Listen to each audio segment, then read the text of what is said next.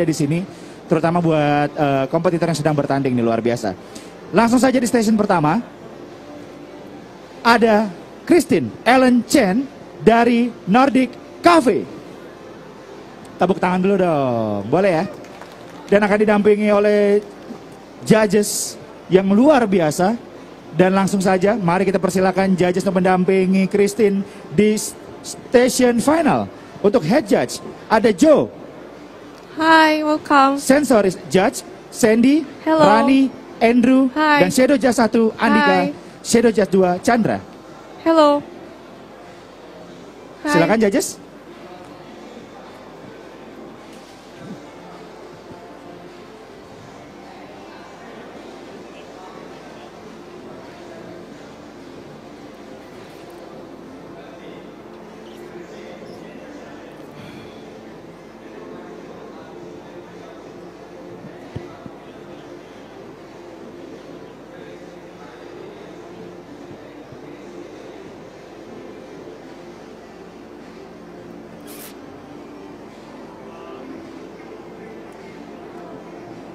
Judges, are you ready? Head judge ready? Okay, time. Hi judges, warm welcome. I'm Ellen from Nordic Coffee. Today, I want to take you on a journey where you redefine Kenyan coffee. So, what's on your mind when you think about Kenyan coffee? My perceptions are dominant black currant and sharp acidity. This is because Kenyan varieties are blended at unknown ratios. Nobody keeps track of it. Let's begin our journey by knowing how I discovered this Kenyan. This year, when I cupped several varieties of Kenyan, I found something that is so sweet and syrupy, something that I've never found in Kenyan coffee before. This will redefine your perceptions toward Kenyan coffee. The coffee you're going to taste today is isolated Batian from Meru, Kenyan. Growth at 1,500 meters above sea levels. They've been taken to another levels of processing, which is oxygen radical absorbance capacity. It's a hybrid of aerobic and natural process, resulting an exceptional Kenyan, just unlike your typical Kenyan. I'm concerned about rarity and rapid price in coffee cherry. So, not only redefining Kenyan, but I also will redefine the pour-over. I will introduce you to Tricolate. This brewer allows you to brew an extremely high extractions coffee with using lower dose. So, you could have a more flavorful coffee journey and layer that you will never found in regular pour-over brewing device. Today, I'm using 12 grams of coffee, a lower dose than the usual. I also use two different temperatures. For a percolative immersion dripper like this, I realized there's always a smooth and rough side on my pepper filter. And after several trials, I found that by placing the smoother side to my coffee bath, it will be less jam, because it goes through the tighter pores to wider pores. My first pour is 50 ml of water at 97 degrees Celsius.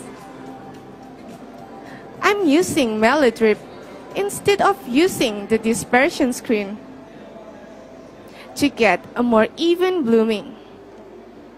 By changing the blooming method and using a shallow brew bed, I can bring out clarity and have a faster brewing time than the usual Tricolate recipe. The water today is incredibly important. I'm using a deep sea mineral which consists of calcium, magnesium, and potassium, with a hardness 22 and a total of 35 ppm. My second pour is 85 ml of water at 95 degrees Celsius. I'm using a lower temperature to bring out my coffee's intense body. My coffee's bright acidity that is usually absent in tricolate. I also use the dispersion screen to get a higher pressure to keep my coffee bed at the bottom for a more even extraction.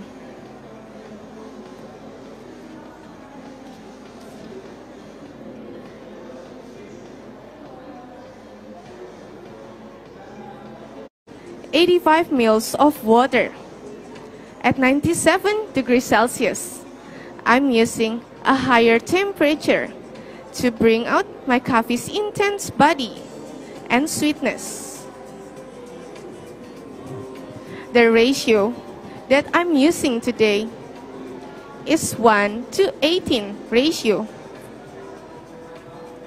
with the total water of 220 ml.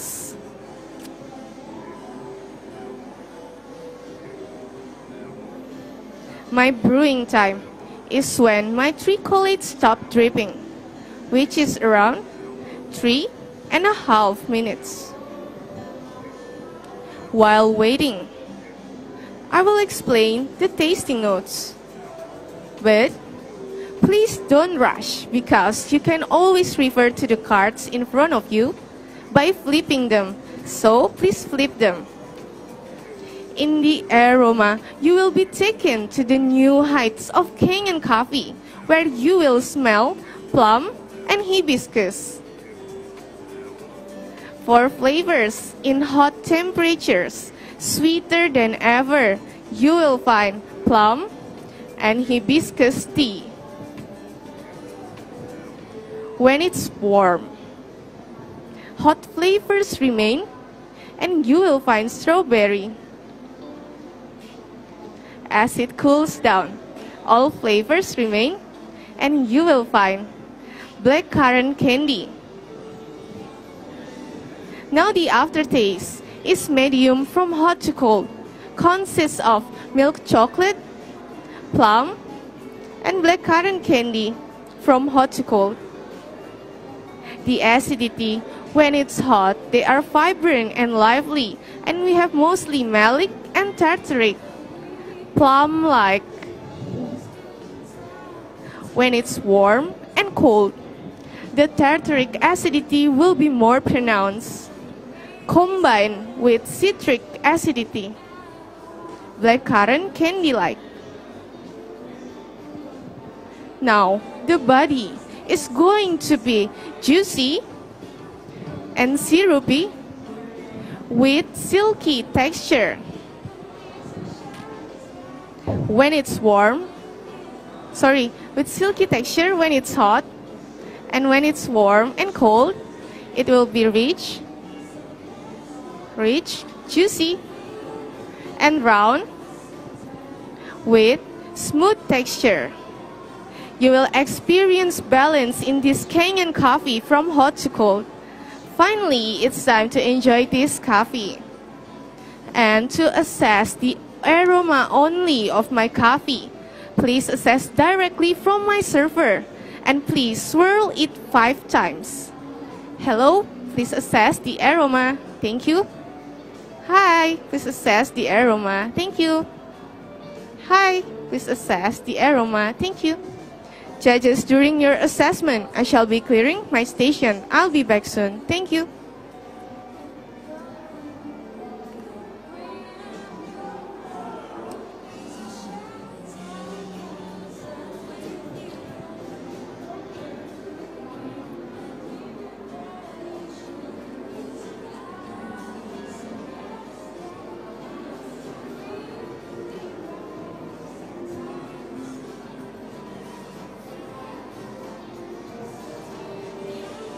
May I have your attention again?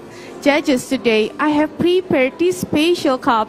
The pores and texture inside the cup are going to help you to reinforce to my coffee smoother body, because there is a change in hydrogen bonding to the water structure, and for that reason I'd like you to please stir 3 times with your cupping spoon, and after that, please take your first sip with your spoon because it's hot, and finally, after that, please evaluate directly from my cup.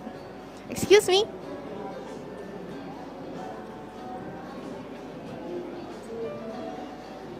Hello, please enjoy the coffee. Thank you.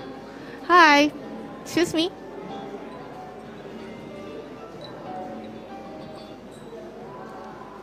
Hi, please enjoy the coffee. Thank you. Excuse me.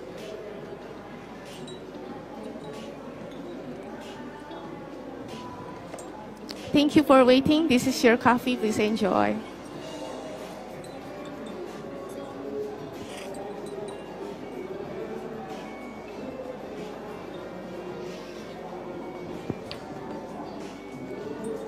Guys, I hope these 10 minutes has defined your point of view to a new way.